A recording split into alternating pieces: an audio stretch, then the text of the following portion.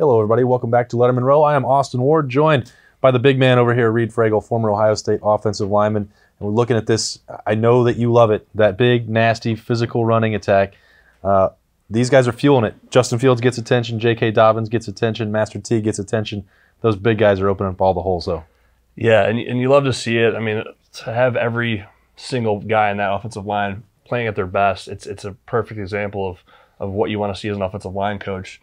You get kind of nitpicky there as to where you can improve on, and there's always something, but with these guys, it makes it a little bit harder.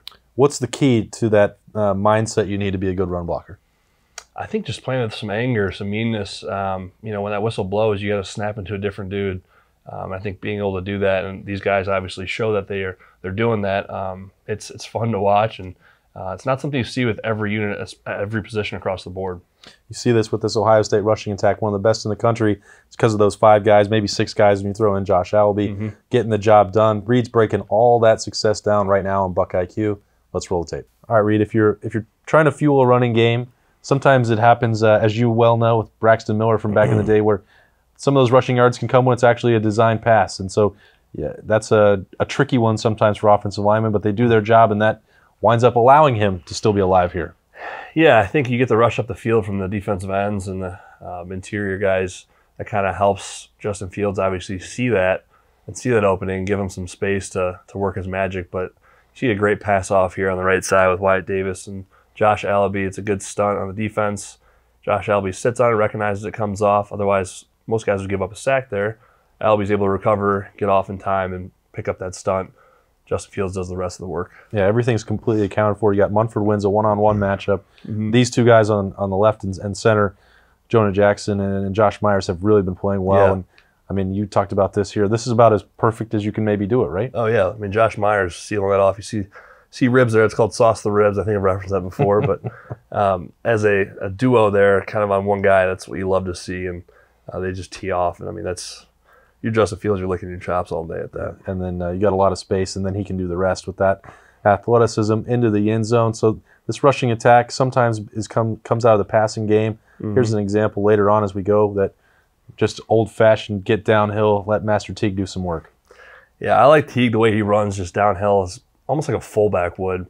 I know it's kind of a dying breed, but that's kind of how I view Teague, I guess, with Dobbins back there. But you see a great cutoff here by Josh, seals it off, hands it over to Jonah Jackson, climbs up to second level, is able to seal that out. I don't know what the linebacker's doing sitting back there, but Josh Myers is loving that. It's an easy seal off for him. And then Teague obviously does the rest. You give him that much space right there. That arm tackle's not going to work. See ya. Now, this was the game, too, where you have Josh Alby out on the edge. Ohio State named him the offensive player of the game. They don't usually single guys out, but that's how impressive this real outing really was for him. Yeah, I think that's a statement on the coach's behalf that, that was a huge point in the game to lose the right tackle spot there and have him come in with, no real experience before last year, I guess, on the big stage. But to come in and have, 70 plays and I think 3 knockdowns, that's a huge testament there. And I think the coach has made a statement by giving him the offensive game ball there. All right. Now, running on Nebraska and running on Michigan State are different things. This is one more score just for Ohio State there in the trenches for Teague. Yeah. Not a lot of work to do, but Ohio State gets the job done up front.